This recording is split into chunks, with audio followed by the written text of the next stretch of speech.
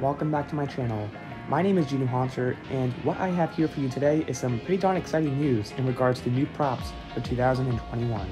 Distortions Unlimited, who's best known for their hard craftsmanship and bringing the best quality masks, animatronics, and props out there. I highly regret not making videos of this amazing company's products earlier on in my days of this channel's roots because, well, I was strictly a Spear Halloween junkie.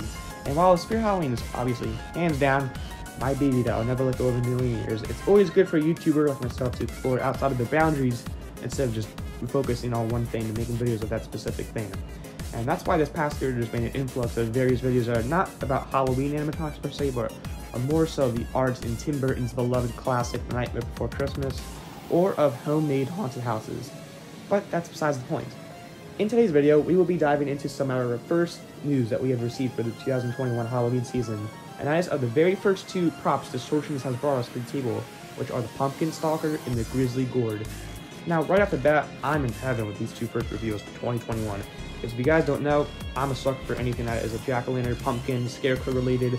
I think the horror stuff is the best type of Halloween theme, and I can't really explain why that is. I just love anything that has to do with the scarecrow or pumpkin. Anything along the lines of that, I am just, I'm in love, I'm in heaven. Pumpkin Stalker is an 8-foot static prop that features a realistic flickering flame effect on the inside of the character. And, mind I tell you, Distortion is the genius when it comes to that flickering effect, because that combined with their beautiful hand sculpts is just perfection. I love that this is a mutant hybrid pumpkin monster. You've got the gnarly teeth which have that gloss texturing to them that make the teeth look wet and like you're ready to gnaw on whoever passed by this guy. And the super slim body made up of roots is just, it's too good to be true. Thank you for creating such a unique design on Pumpkin Monster Distortions gang. While yes, he doesn't do any crazy motion and is instead a static prop, I really don't think he needs to.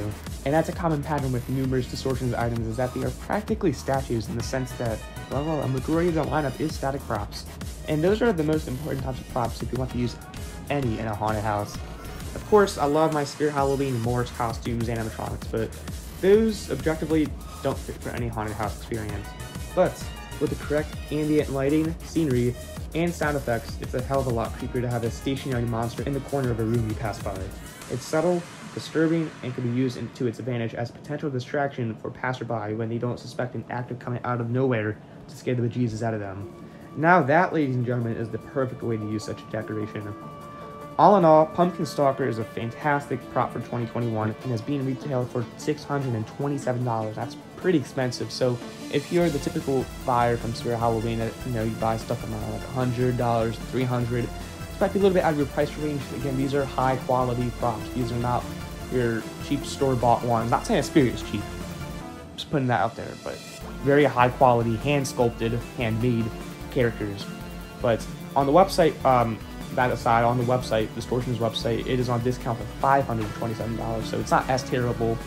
Not that it was terrible to begin with. I think that's actually a pretty fair price when you think about it, because it's 8 feet tall, has the flickering effect, and it has an astonishing amount of detail put into it. So if you want it, make your purchase soon, as it's unsure how long this discount will last for. And as we move on to our second prop, this of which is animated and is another pumpkin, it is the Grizzly Gourd.